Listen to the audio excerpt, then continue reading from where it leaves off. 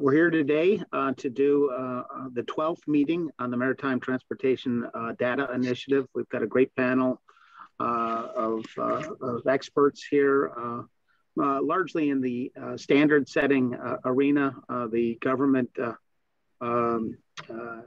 representative from NIST, Gordon Gillerman, Tom Sproat from the Global Network Development Trade Lens, which is a private sector blockchain organization working on blockchain technology, and Dominique Willems, head of public affairs and government relations for DCSA. Both of the former last two are actually participants in agreements at the Federal Maritime Commission that authorizes their ability to continue to do these sort of activities. But we look forward to hearing from them in a second. But I did want to make a statement today. U.S. Senate Commerce Committee took action to pass legislation reauthorizing the activities of the Federal Maritime Commission. So wanted to applaud Chairwoman Cantwell, Ranking Member Wicker, Senators Thune and Klobuchar, who also worked very hard on the passage of the Ocean Shipping Reform Act through committee. It's S3580. They also passed the Freight Act, S3262. It's been over 25 years, close to 25 years, since Congress has updated our statutes on shipping policies and funding issues. And unfortunately, I was a participant in the original drafting of what was the Ocean Shipping Reform Act of 2008. And so it's with some trepidation that you acknowledge that your legislation is being overtaken 25 years later. But pandemics highlighted and focused our need for ocean shipping and an ocean shipping industry that works well. And so I was really happy to see that they're looking to revitalize our efforts to update our statutes and to allow us to move forward, basically in a new regime for ocean shipping. We're really struggling with the volumes of trade that are coming in. So we need to do things better. And I wanted to, in particular, thank the staff. I was a staffer on the Senate Commerce Committee for many years and worked, and I know how long and hard they worked on the legislation. So I'd like to congratulate them on passage of that. Nicole Tuchel, Dave Stewart, Alexis Gutierrez, Eric Breihard from the Senate Majority, and Andrew Neely, Paul Wasik, and Kyle Fields all should be acknowledged for all of their efforts in doing that. I think it's a real positive step. And while we have some issues remaining to see ultimate passage of this legislation, I think it's a great step forward, and would thank the committee for all of their efforts. Again, this is our 12th meeting, and today we will be discussing international standards. We will hear from the Commerce Department, NIST. Gordon and I worked on the Senate Commerce Committee and worked closely with NIST as a staffer there. The DCSA and Trade Lens representatives, as I outlined before, are here to provide perspectives on industry coordination efforts and standard setting and utilization, I think, of those standards for the future. Just a few things. Participants have been forwarded questions, so we'll jump right into those. These meetings are being recorded and will be posted on the FMC YouTube page and on the Maritime Transportation Data Initiative webpage. Please, if one of the participants chooses to share something, use the share function. I think we're okay on that, but we would like the public to be able to review any information. I also want to point out that this is a live public meeting. Only participants will be able to speak. We will be posting the meeting on the MTDI webpage for public access. However, we welcome, in fact, encourage public input. We just received something from the Department of Agriculture recently, and so we're going to be posting that. You can email us with your feedback on data gaps and data needs at maritimedata at fmc.gov. It sounds. Should you choose to submit public feedback, please reference whether it is in reference to this meeting, in this individual meeting, or whether it is a general comment. Also, we will be posting submitted materials and comments on our webpage. We cannot post PowerPoint, so that we ask that materials be submitted in Word or PDF format. Please do not include any personal identifiable information, PII, on any submissions to the FMC.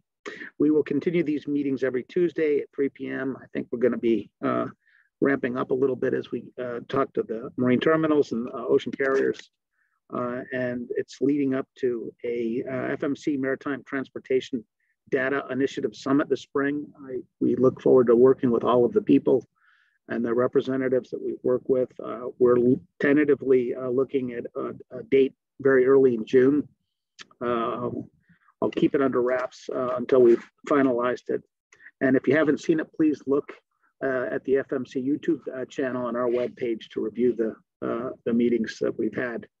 I'm looking forward to hearing from each of the participants today.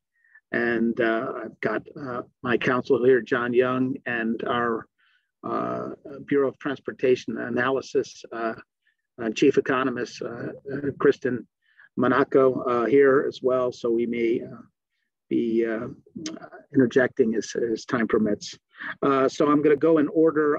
Gordon Gillerman, Department of Commerce, he can give us some expertise on standard setting in general and some of the things that we should be looking at as we go through the process of evaluating standards. And then Dominique from DCSA, Digital Container Shipping Association, and then Tom Sproat from TradeLens. Don't worry about being redundant. It's helpful to hear what you want to say. And so we've got a lot of time, and I look forward to hearing from all of you. So Gordon, why don't you lead off? Terrific. And I just want to thank the commissioners and staff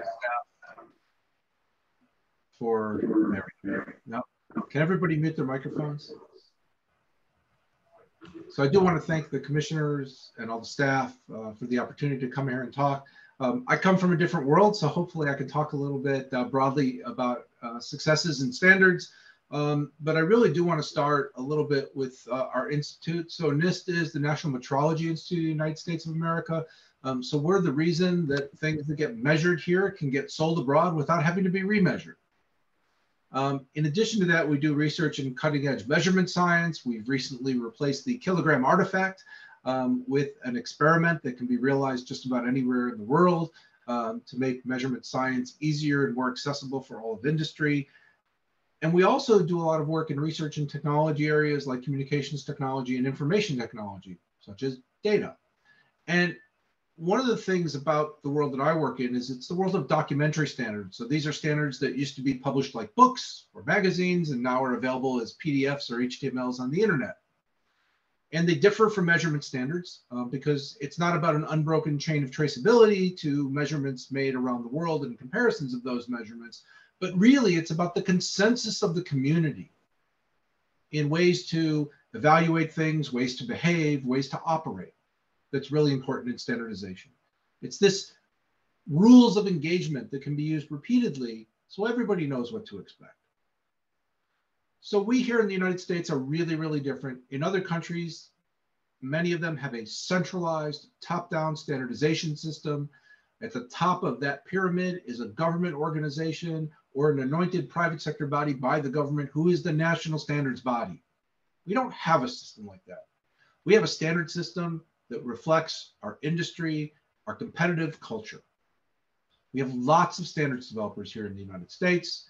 We have a private sector organization that we work very closely called the American National Standards Institute, who organizes much of the private sector effort in standards, as well as the many of the organizations that produce standards in the United States of America. But we do have laws that talk about standards, and I'll talk about one of the important ones. So there are some standards provisions in something called the National Technology Transfer and Advancement Act. And the message is clear. US government agencies should participate in the development of voluntary consensus standards and use those standards in lieu of developing government unique standards. Clear and simple. It gives NIST a role in coordinating participation and use of standards across the federal government with the private sector. It also gives NIST a role in coordinating what's called conformity assessment activities. Most people would understand that as testing, certification, and accreditation type activities. Again, across the federal government and with the private sector. All of this to increase our efficiency, our capabilities, to make us more competitive and better traders in the global marketplace. So what is it that the agencies should be doing? The agencies should be working with standards development bodies who use reasonable processes that have transparency, balance of interests, and due process in order to develop standards to meet their needs. In these standards environments, the agencies are not dominating entities. Staff from agencies are members. They have an equal voice with all of the other materially interested participants in the standards development process. We hope that the standards that come out of that process help the agency meet their mission needs. The agencies can then choose to use them. If they're regulatory agencies, they can incorporate them by reference in regulations. So any of you who have children, there's a lot of toys out there for which ASTM standards are incorporated in regulations to help keep your children safe. There are standards that are used by federal agencies as the way they operate. So I work closely with the National Personal Protective Technology Laboratory, the people who actually test and certify N95 masks that we all heard so much about. They operate in accordance with an international standard in their laboratory called ISO IEC 17025, a general set of requirements for a good quality and risk management system that underlies laboratory operations. They didn't write that standard. They didn't even participate in that standard, but they adopted that standard for use because it helps them do their job better. And that really is the ethos of our look as a government on voluntary consensus standards developed by private sector standards bodies, is they're valuable. They're ways for us to avoid redundancy, to interoperate with the private sector in ways that make our work more efficient and the societal benefit of the agency's work greater. And help industry, especially US industry, be more productive and more competitive internationally. So these are really the things that come to the top of mind that we think about when we work on international standards. I happen to chair something called the Interagency Committee on Standards Policy. So this is part of executing that role of organizing participation and use of standards across the government. And I get to encounter a lot of work that the agencies are doing in standards, the way they're using standards. And I thought it might be helpful to talk about a couple of these experiences. And really, I'm going to focus on one. So we're all participating here virtually for the most part. There's a lot of standards in the chain of communication between me and you. One of them is something that we classically call Wi-Fi. Wi-Fi is actually based on a standard made by the Institute for Electrical and Electronics Engineers, IEEE 802.11. So if you ever looked at the back of your Wi-Fi box or any product that's Wi-Fi, it'll tell you what version of Wi-Fi 802.11 that product conforms to. This is a standard whose adoption and use is not regulated. The marketplace wants it. You can't buy a computer that doesn't meet 802.11. And if you see the Wi-Fi logo on a product, it's not a government agency's logo. It's the logo of a consortium of organizations who want you to have confidence that those products actually can interoperate with wireless router systems around the world. So this is one example of how standards work in the absence of the need for regulation.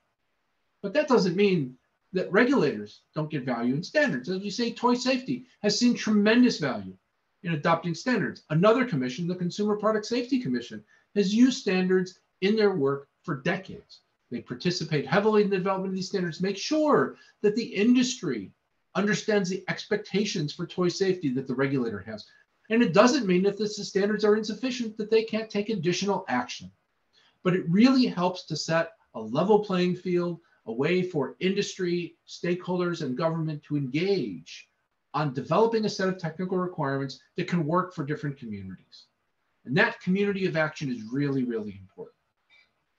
So I got engaged in the community of action during the pandemic that most of you are probably not aware of, but might have interfaced with. So one of the things that was really interesting in the pandemic was that people started needing to wear masks.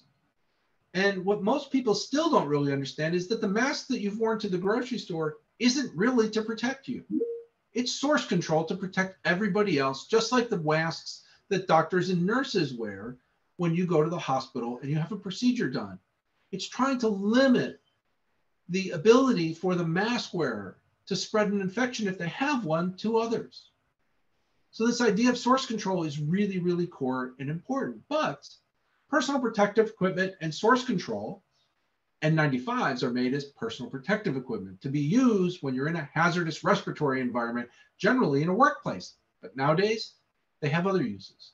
But we needed to develop a standard for something that was kind of in between. Because if you've ever worn an N95 and had it fitted, you know it's something you really don't want to wear for a long period of time, especially if you're exerting yourself. So ASTM, the largest US domiciled standards development body in the United States, worked very, very closely with stakeholders in the respiratory protection and source control industries and stakeholders, including myself, the FDA, NIOSH, CDC, the National Personal Protective Technology Laboratory. We spun up a standards development process to develop a standard that's now published as the standard for facial barriers. We didn't want to call it something that would be mistaken for something else. That standard was developed and published in 7 months. And we had users from the medical community. We had users from the occupational safety community. We had all the regulators from the US government and some states engaged. We also had people from the procurement side of the world at the state level who were buying a lot of these kinds of products and sending them out to be used in their state governments and in their healthcare facilities. That standards development process, we leveraged existing work. We didn't feel the need to create everything from whole cloth. There was already good test methods out there that we adapted, and we created a standard that has levels of performance for particle filtering efficiency. So when you see an N95, that means it meets 95 percentile of particle filtering efficiency in that cornerstone test. But we created lower levels of acceptable performance. And we also created levels of breathability to how comfortable is it to wear for long periods of time. The standard is now in use. There are lots of organizations producing products that conform to the standard, and the National Personal Protective Technology Laboratory has stood up a website where you can find organizations who've had their products tested at accredited laboratories, demonstrated their conformity to the performance, construction, and conformity assessment requirements of the standard, so you can use them. This only happened because those stakeholders felt comfortable in this voluntary consensus standards development environment. It had a set of rules that make sure that the interests of the different categories of persons and organizations involved were balanced. So we didn't have the manufacturers dominating the standards development. We didn't have the regulators dominating the standards development. We really had an equal stake in this. There were also prescribed rules. What must be published to the drafting group? What must be balloted? How much balloting percentage do you need to go forward? What happens when people have negative comments about drafts of the documents? All these rules in ASTM's process are published, understood, and known, and it provides for a level of due process that gave all those stakeholders confidence that we could produce a document that would identify products that performed reasonably well for Americans and others to wear in their daily lives to reduce themselves as a source control and provide a certain level of protection against being infected. I'm really proud of the work we did here. We did it in a lightning amount of time. 7 months from beginning to publication is really world record time in standards land. And we did it on an issue that had direct, immediate health and societal impact. So this can be done. The importance of the outreach that was done by the initiators of the standard at the beginning to make sure that the communities of stakeholders knew that this was happening and had an opportunity to participate materially in the process was most important, because people who get left out in standards tend to get engaged late and bomb the process at the end. And we didn't want that. We wanted a collaborative process. We wanted everybody's interests on the table. We negotiated, we compromised, and we moved forward, and we created an effective standard, and we're already in revision 2 right now. So this is the kind of process that the public and private sector can be in partnership on and work to make things work better. The other important piece was the business case. We had to make sure that the manufacturers of these products had a business case for bringing these products to the marketplace. Not just a business case because there was a big need out there, but there's no regulation that all masks have to meet this requirement. So we made the conformity assessment process relatively straightforward, easy, and accessible, even for small and medium-sized manufacturers who had been converting their operations to make these widely needed products. So it's very important to understand the importance of the business case. If we build it, why will they come? So my message to you is there are aspects of standards development, there's outreach to the stakeholders, there's these elements of due process, and there's business case. And we have to pay attention to all those things to have successful standards. Thank you. You're on mute.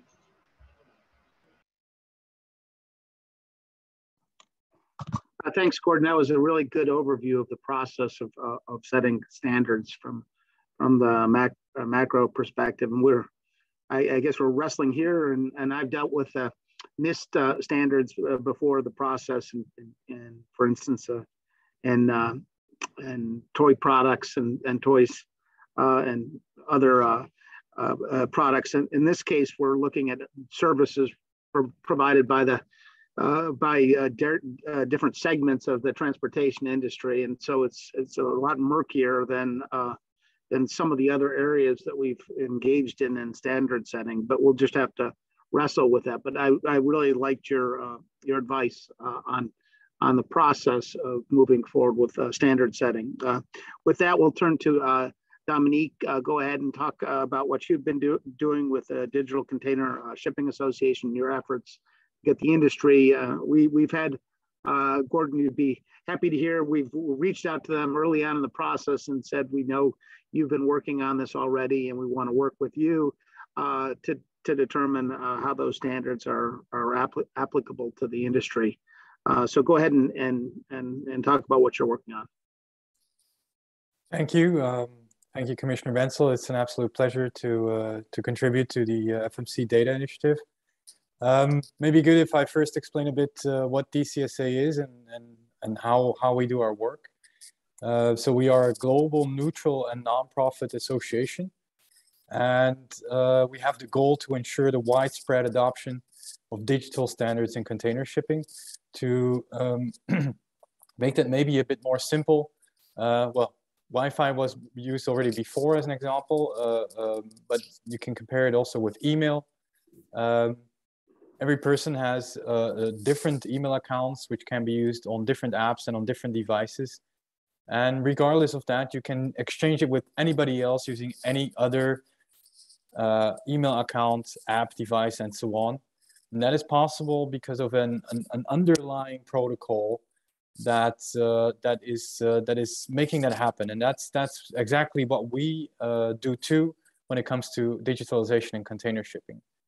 So we do that because we know that there is a need to improve the efficiency and the reliability and just the overall customer experience in shipping. And that's something that our members have realized actually already a year before the pandemic happened and the current supply chain issues in the US happened. So this is really shows that also within the industry, even before there was an immediate need to change it, this is something we really considered very important to work on.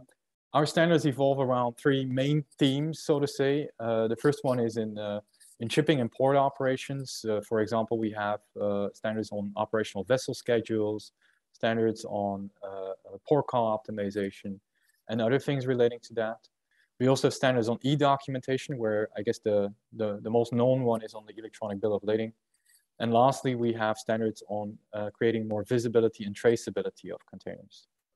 All of our standards are free to use. They're completely openly published online. You don't even need to provide an email address to access them.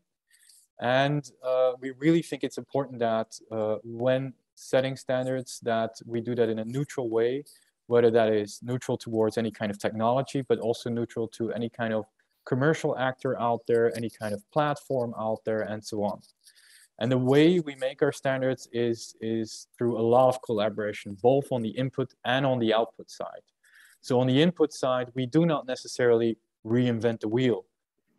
There are actually already really a lot of standards out there, whether that's ISO, UN standards, IMO standards, and so on and so on. And it's not so much that there is a lack of standards, there might be an abundance of standards at a global scale. And what we do is try to combine them, mostly try to make them operational, so to make sure that the companies which need to use them can actually use them in their day-to-day practices.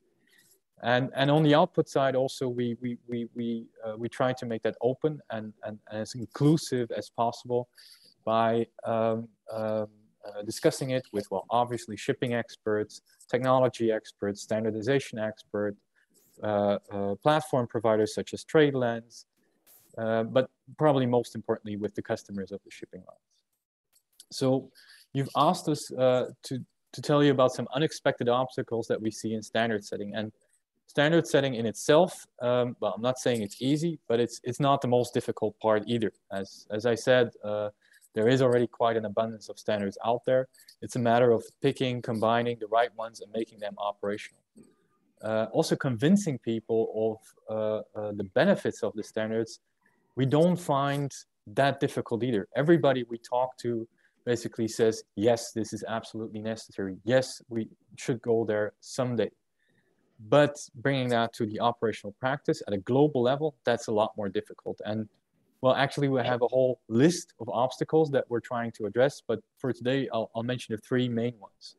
And the first one we see is that there always seems to be something else to do today. I've worked myself over more than 20 years in transport and logistics, starting at an operational level as a transport planner, freight forwarder, customs broker. I even have a certificate to operate a crane. And I know from this operational practice that there is always some issue, something going on that you need today, and any kind of improvement or innovation, that's for tomorrow. But by the time tomorrow comes, there is again an issue that needs to be addressed today. So that really needs to be resolved at some point. Second big issue that we see is that parties seem to be waiting for each other. As I said, nobody really needs to be convinced, but they're waiting for each other. So you see maybe the carrier waiting for the customer waiting for its solution provider, and the solution provider again in turn waiting for the carrier. And this keeps on going in circles often, and that needs to be broken through at some point. And one of the last ones that I would like to mention are well, regulatory barriers. It was said in a couple of meetings ago in the data initiative that it's strange how it's possible to track a pizza, but it's not possible to track a container. And well, first of all, there is a bit more complexity. You're moving it across different borders, across different modes of transport. And there are a lot of parties involved along the chain who have to hand over both the goods and the data to each other, not necessarily having any kind of commercial relationship with each other. And on top of that, you have to use different technologies and different communication networks, which include satellite connections, mobile network connections, radio frequencies, and so on. That's already quite difficult. But the regulatory issues that we see is not necessarily that it prevents it from tracking containers, but it really doesn't make it any easier either. If you look at the tracking devices themselves, they contain batteries, and the batteries can be what is called a source of ignition. So meaning that it can cause a fire on a ship. And that's, of course, something that needs to be prevented absolutely regardless whatever. But the safety rules around that are so immensely complex and elaborate. There are multiple international conventions, all referring to each other, all having many, many provisions, not even pointing out anything specifically towards tracking devices. But again, then they refer to, for example, IEC standards that were mentioned, ISO standards that were mentioned, and we have a collection of 40 on just one single tracking device. That doesn't give necessarily the business case that was mentioned before to equip each and every container, which are millions out there, with these devices, no matter how much the industry would like to do that. So we at DCSA try to address those barriers, and the first one is by trying to make it easy to implement the standards. We provide support, we provide all kinds of documentation. We even have what we call a sandbox, where the standards can be tested and validated. And we publish on different developer hubs where the developers can easily access it. Also, to break through that circle, collaboration, first of all, in the private sector is very much necessary. It was mentioned also before that consensus needs to exist. And there we have, well, different ways, but one recent example is through the so-called FIT Alliance, which we launched a couple of weeks ago. FIT stands for the Future of International Trade. And there we work together with the ICC, FIATA, BIMCO, and also SWIFT, which is known from the banking, to make sure that all different parties worldwide come together and really push and break through those barriers that I've mentioned before. And lastly, we have, I mentioned that also already, we have a lot of collaboration on the public sector side. International level, it's with different UN bodies like the IMO, UNCFAC, ISO we work a lot together with, and we are a liaison and different groups at ISO as well. And very soon we will also launch a new partnership with the World Customs Organization. At national level, well, last week the White House launched its Flow initiative, which we are very happy to support, but obviously we are also very happy to support the FMC's initiative. If there would be any advice that I could give you in the short few minutes that we have today, I'm also happy to put that in writing and more elaborately. But some advice that we would like to give to the FMC is, in the first place, keep doing what you're doing. Everything I've mentioned before is fully aligned with what we set out to do a couple of years ago. And I think that an agency like the FMC is really key through breaking through those barriers that I mentioned before. A second advice would be to not make digital standards a goal in itself. That might be strange for someone from a standardization body to say that, but the eventual goal should be increased efficiency. And we have seen in other parts of the world where digital standards were created, but it became a goal in itself, and it was over-engineered, and complexity, dependencies, and costs only increased and didn't make it necessarily more simple. So that keeping that simple would be really a strong advice we would like to give. We would also like to say, well, don't reinvent the wheel. I don't think you have any intention to do so. But reuse what already works out there, like we do at DCSA. So we collect different standards, we make them fit, fill in the gaps where needed, and then ensure that it's actually adopted. And the last advice for today, but again, I don't think I really need to give you that advice, but still wanted to emphasize it, is collaboration. Collaboration with other government agencies, whether that's at federal level or at state level. Also internationally with some of the bodies that I mentioned before, because the journey of a container usually doesn't start or end within the United States. So making that supply chain work as a whole, you need to address the different parts of the chain as well. And lastly, with the private sector, but I'm very happy also to see that Gordon mentioned the importance of that too. And in this case, I think it's in particular important because what you get with data sharing is similar to what is called Chinese whispers, where along the chain, along the different parties exchanging information with each other, you see that what is told at the very beginning of that chain is different from what comes out at the end. And unfortunately, government authorities are usually at the end of that chain. And that means that the information you get is not always necessarily reliable or at the highest quality. So staying closer to what is already at the source from the industry will really make sure that eventual goals of increased data quality and availability will improve. And so, yeah, I guess, well, collaboration is key. Happy to see that was also emphasized by Gordon. And we really think that the FMC is on the right track and are very much looking forward to further contributing to the data initiative. Thank you. Thanks, Dominique. That was great. I think we are trying to hew to both principles that both Gordon and you espouse. We know this is a difficult issue because it is service related, and we're not going to get the levels of information that we might get over certain more confined trades. I mean, we're spanning from the movement of from a factory in China to Paducah, Kentucky, with multiple actors being involved in the transport through the entire chain. So So I think those were really good comments. I appreciate them. We will continue to work closely with your organization because they've taken a lead step in standardization. So we look forward to meeting with you and to discuss these in detail at a later date. And your continued participation in this effort is critical. So Tom, we'll turn it over to you right now. Talk about trade lanes and how standards and digital communications affect what you're trying to do. Yeah, great. Thank you very much. And it's we appreciate the opportunity to address this forum. And it's really interesting to hear Gordon and the NIST team describe how they develop standards. And you hear from Dominique and the DCSA team about how they collaborate with so many parties to get agreement on standards. And I think what you'll hear from TradeLens is the story about the adoption of standards and the use of standards in a business context. So as mentioned a couple of times about public-private partnerships, and as TradeLens, we've done a number of public-private initiatives with the UN and others. But first, probably seeing the audience members, I should just describe what TradeLens is. So TradeLens is an industry-neutral platform. It's blockchain-enabled.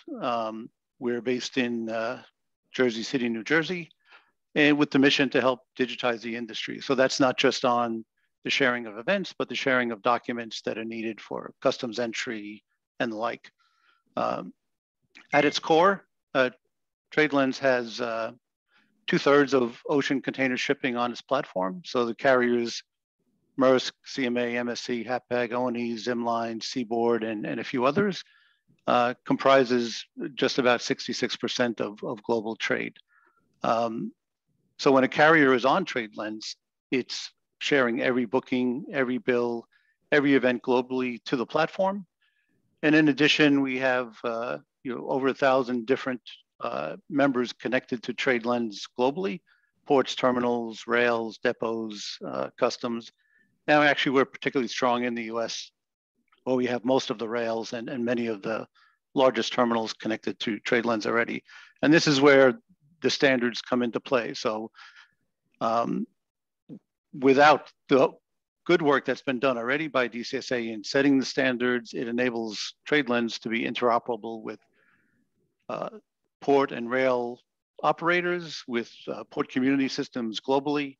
So you could see that we're taking those standards, and just by having everyone on one platform, we are reinforcing the issue of standards and how we interchange data with each other. So at its core, TradeLens, it's a distributed ledger. So we connect parties globally. Everyone that comes onto the platform is a known entity, and they come on per a specific role. So that dictates in that distributed ledger what data they can see and what data they can send. So you can see how important standards are in this environment to be able to do that in near real time for people to see, not just they're sending an outgate event, but what are the standards around that event? How big is it? What does it have in it? How does it comprise it? And how does it land on TradeLens for customers to consume? So yeah, you can see this theme of standards, being the grease that makes the wheels go round. They're super important. So for our approach, setting standards, I think Dominique said this, it's been elusive. It's an industry that's still very reliant upon paper documents, bill of ladings and documents that go back to the Phoenicians. I mean, we really need to digitize. And I do think and see the FMC is really well positioned to step in and reinforce this. So engaging with the global entities, as Dominique was saying, is what's important to us. We want to make sure we're not creating standards just for TradeLens, that these are standards that can be, data can be shared interoperable with everybody.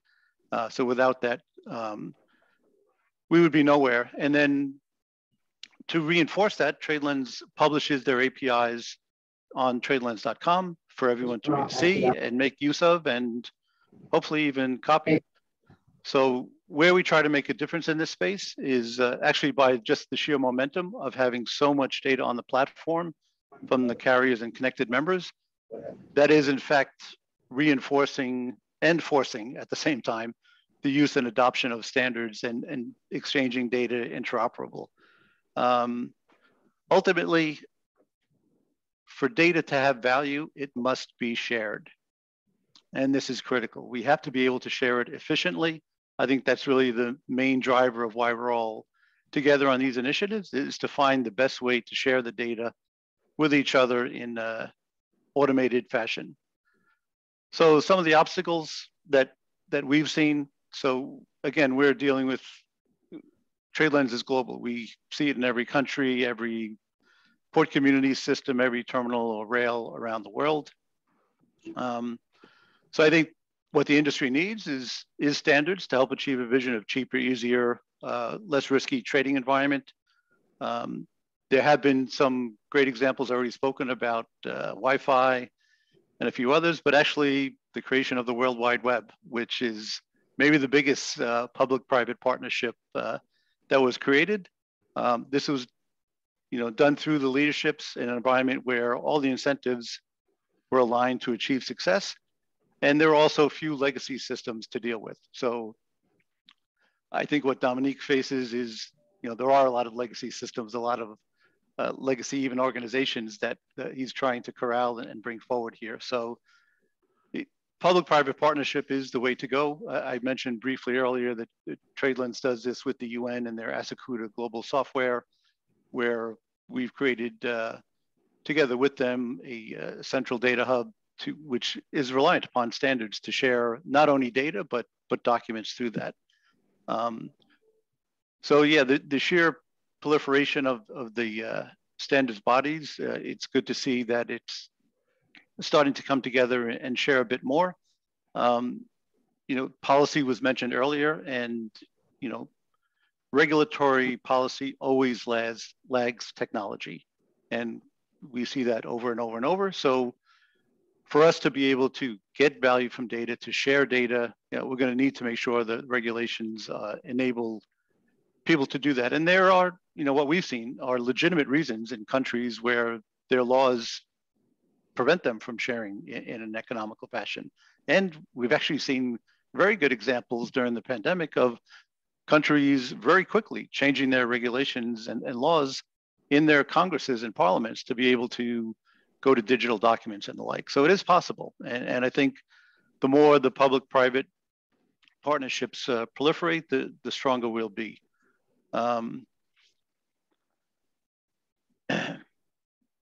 So I think for what TradeLens has been successful in doing is bringing these groups together to drive standardization, but more importantly, adoption. That was my opening comment, that what you see is what we talked about earlier about how standards are created and how we can collaborate together by having one global platform that the majority of carriers are on and many of the ports and terminals globally are on. It is by de facto taking those standards, lifting them up and putting them in production. So adoption is the ultimate goal of all of us with standards, is that it gets used and proliferated. So advice for the FMC. Again, the key objective with all of the standards is to ensure it's adopted and used. And we encourage the FMC to focus on the analysis and the adoptability of the standards and recognize the industry has a long way to go still to be optimally standardized. But I think by working together, I think the FMC is well positioned to accomplish this. So we believe TradeLens' approach, open neutral platform for the supply chain industry based in the US, is a proven solution that can help achieve the adoption of standards. And it's in the first instance to be a solution for all size ports and terminals. So where there are port community systems, we're connected, and we connect the ecosystem. So we connect not only the terminal, but local customs, the feeder vessels, the trucks, the rails. And this is where data starts to become powerful, when it's not just shared between two parties, but actually the entire ecosystem works from the same sheet music. They all know exactly when the vessel's coming in. They know when something's discharged. They know when it's ready for pickup. They know that it's out the gate and on the rail and on its way. So I think the Commissioner, the team has focused in on the exact right topic in terms of by getting standards, we'll be able to share data more efficiently. So yes, having connected hundreds of terminals and rails, et cetera, we see the adoption of the standards now gaining a lot of momentum, starting to take off. We're publishing all of our APIs to make them visible for anyone who wants to take part of them. Anytime we create an API, of course, we are in touch with DCSA to ensure that what we're creating is aligned with what is being published by the community. So it's very important. Everyone is for standards, but they would like their standard to be adopted. We have to get past that. We're all in this together. So we have to be able to do that. So in closing, I would say together we can work to support the adoption of the digital standards. We should go beyond just events, but get into the documents, digitizing the documents, enabling them to be shared by APIs will create those efficiencies that we need, because it is all about getting cargo off the pier faster, getting cargo to the shelves, store shelves faster. So yeah, in closing, I think it's just, we appreciate the opportunity to come and speak to this topic. It's important we get it right. It's important we move forward as an industry, because the end result has to be we're increasing cargo velocity through our ports, where we are behind compared to some of the global areas in terms of productivity, and standards can help with that. So thank you. Thanks, Tom. Great discussion from all of the participants today. You mentioned, I think, Tom, the World Wide Web, and I always sort of think that the most important invention of recent times was not the World Wide Web.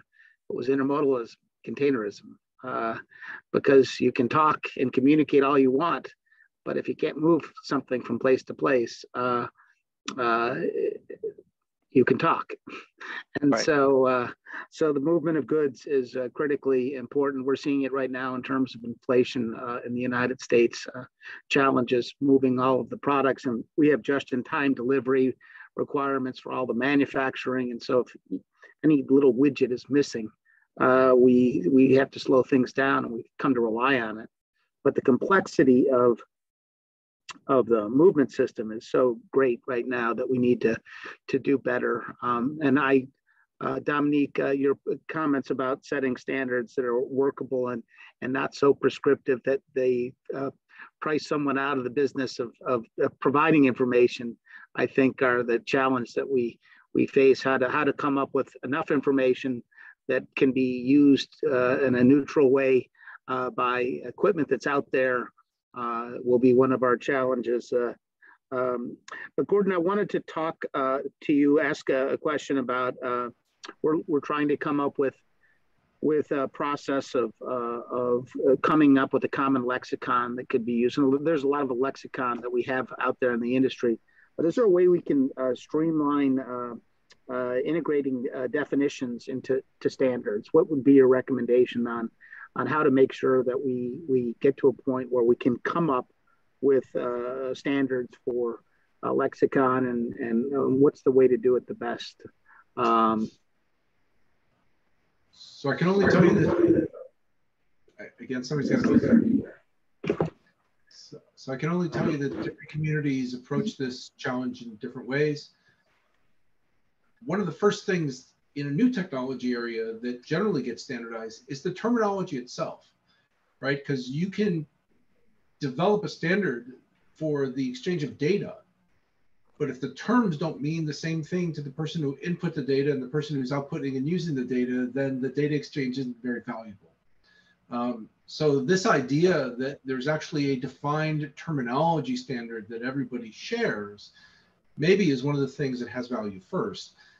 Perhaps if a lot of standardization work has already been done and definitions are part of that standardization work, doing a standards landscape scan and getting a conglomerate of all the definitions for the important terms in the container industry and the supply chain issues that come along with it would be valuable in seeing how much difference there really is in that use of terminology, and then perhaps kind of agreeing to come together in one place and look at all those definitions, ask ourselves the questions, Is this the right set of definitions? Do we need this all? Because sometimes we get over-defined. We end up defining terms that don't matter, and we end up spending time and energy defining terms that don't matter. For those that do matter, ask yourselves, is there a common definition already, or is there more than one? And then the next harder question is, can we get to one if there's more than one? Beyond the terminology standard, which might be at the core of this, there would be the idea of an ontology. And so in some of these complex transactional environments, you don't just need a set of definitions, but you need an ontology, which is kind of a different name or a different approach to a lexicon, which prevents a terminology hierarchy that can be relied on in the standardization system. So these kind of core layers that set the foundation for the ability to not just exchange ones and zeros, but to actually exchange the meaning of the data in a reliable way are really important. Dominique, you mentioned in your discussions the challenges of getting our industry, the maritime transportation industry, focused on adoption is one of the major challenges. They're sort of dealing with operational issues on a day-to-day basis, and sometimes these sort of things slip. One of the reasons we're doing this is we're trying to elevate this issue to say that as an industry, we probably have to pay attention to this. But could you elaborate a little bit more on some of the obstacles that you've been facing as an association, getting standards implemented and adopted? Yeah, well, there are a couple. As I mentioned, it comes down sometimes to what I mentioned before. So simply, we have something else to do today, and we'll get to it tomorrow. But then, when it's tomorrow, it's again something else. Legacy systems were mentioned by Tom too. It's not that in container shipping, digitalization doesn't exist. It might have been a bit too early in some cases. It dates back, things like EDIFACT date back more than 30 years ago. And this is when the initial systems, both on the private and public sector side, were initially created. And sometimes they might have become certain monsters, or I sometimes also compare it to card houses, where it becomes very difficult to take on one part, and then there's a chance of the whole thing collapsing. So legacy systems and making that change is very difficult. Another thing is we see it at the sea level. There is not always the right attention for it. Again, talking with the people, fine. But when it comes down to making choices, providing budget, providing the priority to the staff on the ground to actually start working on it and implement it, yeah, that's where sometimes the prioritization lacks. And that's where we also think that the FMC initiative is very important. To bring it up to that level and to show the importance. And unfortunately, the US and other parts of the world, there had to be a crisis in terms of supply chain to bring it up there. But I don't think we're fully there yet. We see a lot of improvement. We see a lot of attention. But those would be a couple of things that we really see. Dr. Kristen Monaco is our chief economist, and I want to see if you wanted to ask any questions, or you said your power short potentially, so I was almost afraid of asking you, but go ahead if you wanted to ask a question. Happily, they haven't cut the power yet. So I had a question that I think each of the panelists might be able to provide some insight into. As Commissioner Bensel mentioned earlier, there's a whole sort of set of stakeholders in the supply chain that are very small, right? So either your small importers, a lot of your exporters who just really have a need for an amount of information that they currently don't have, right? Where's my freight? Or what port do I need to get it to, and when is it going to be on a ship? And a lot of these sort of standards and standard settings really seem to be focused on the big players because it's easy, I think, to get them in a room and try to get coordination, or as you heard Tom talk about how TradeLens tries to coordinate with DCSA. And so I wanted to sort of pick everyone's brain along sort of the panel on how you make sure that sort of these smaller players in the system who don't necessarily have the same access to technology are brought in and are able to benefit as much as the bigger players? Yeah, I think that's a very pertinent point, Kristen. I think what we see is we try to look at it on a per user basis, user type. So regardless of the size, the fundamentals, of course, that it has to be easy for them to adopt. So it can't be a big change. And I think the positives that I see is even the smallest players are looking to simply and inexpensively leapfrog their current capabilities in technology. So the standards are helping them. I don't think they mind which standard it is, as long as it's easy to adopt and they get some efficiencies out of it. And I think that's where we have to be sensitive, because you're right. If we're doing just a top-down exercise and everybody else, you have to live with it, the adoption will suffer for it. So I'm going to chime in on something that Dominique brought up, which is don't lead with the standard in itself being the value. Lead with the business case. What will these smaller operators get out of participating and then adopting these kinds of standards? What will be their gain in efficiency? What will be their gain in profitability? And come to them with that business case. In addition to that, one of the other things we've seen is that the pandemic really has provided a standards development opportunity, right? So typically standards development meetings happened in one place, mostly in person, even in today's world. And there's some real value to the relationship buildings that has happened historically in those in-person meetings. But we have seen a rapid development from standards development organizations in their ability to host meaningful standards development in a completely virtual setting where the participants never see each other in a room and the work gets rapidly brought together. And so I think combining those two things and leading with the business case rather than we're going to make a standard, but here's what we are going to do and here's what it means to you and your company and here are the benefits associated with this work, participating in this work and adopting this work. And then it'll be easier than you thought it was because you aren't going to have to travel to Geneva, Switzerland and stay there for a week, but we're going to do it, every Tuesday morning for an hour and a half virtually. So I think there's a couple of ways to help bring smaller players to the table that weren't really part of the standards development process before from practicality perspective, but also I think that communication and leading with the business case is core to getting smaller players to the table.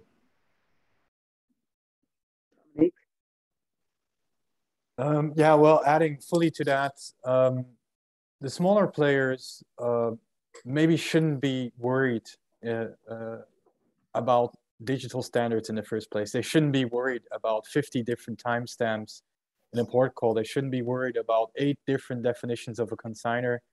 And they shouldn't be worried about how different applications use them. It's similar to what was mentioned before, Wi-Fi, the World Wide Web, email. Nobody has to question how it works or needs to be necessarily involved. And even though we would like them really a lot to be involved, I think that for the smaller players out there, if you're exporting cheese or something like that, you should be focusing on that cheese. And I wouldn't trust any cheese of any farmer that is an expert in digital standards, to be honest. That there would be something wrong. But what is important there is that the solutions, the services that these parties use, that there are these underlying standards implemented by the different solution and service providers, making sure that that small business owner can just do his business and not worry about whatever is happening in the background. Well, I mean, it's the ease of access, I think, is summing up that you've all mentioned. If they're smaller operators, if you send them a spreadsheet and you're a trucker waiting to pick up a load, that spreadsheet's basically virtually unusable. So there's got to be some standards about accessibility, and it probably has to vary depending on the parties that are out there. Kristen, you have another question? No, sir, it's 4 o'clock, so I think I'll defer the last question to you. Okay. Well, I mean, it's interesting hearing from all of you. You're from the macro perspectives of NIST to where you're used to setting standards and the process that you use to DCSA, who's been doing a lot of work in the maritime transportation area, and we've spoken before quite a bit, and we'll continue to work with you because of the work that you put in this, and Tom with Trade Lens. So it's a platform that uses all these standards. So if we can upgrade the standards that are there to make them more accessible, hopefully we'll see more dissemination and utilization and performance as a result of the use of your platform. So I think it's a really interesting perspective that you've all provided. We're going to continue along the lines that were suggested by Gordon to try to incorporate as many comments and as many conversations as possible, reaching out to as many different folks. We are going to be looking at a summit, I think in June, early June, as I mentioned. We'll be inviting all of you to participate. Should you June 1st, I think. Yep. we got it set, so I can say that. We really do want to make sure that we set up something that can work for everybody. And at the end of the day, it's my view that we need to set a standard here. The costs in trillions of dollars and inflation caused by delay and congestion challenges, which are not all part and parcel of the industry's fault, show how valuable it would be to set up a better system of communication and movement with standards for information. They still have to move the cargo, but better, right? I talked to a port director the other day. They told me that they were getting information about the movement of ships by email. But my gosh, if you had an airplane transporting passengers and you were getting an email from them on a periodic basis, and we can do better. We can do better. So, but I really don't. We will be working with all of you going forward. We appreciate your advice and your suggestions, and I think we'll take you up on it. So there'll be further discussion. So with that, I don't have anything else that I need to bring up, and so appreciate your time. Yeah, thank you. Enjoyed it.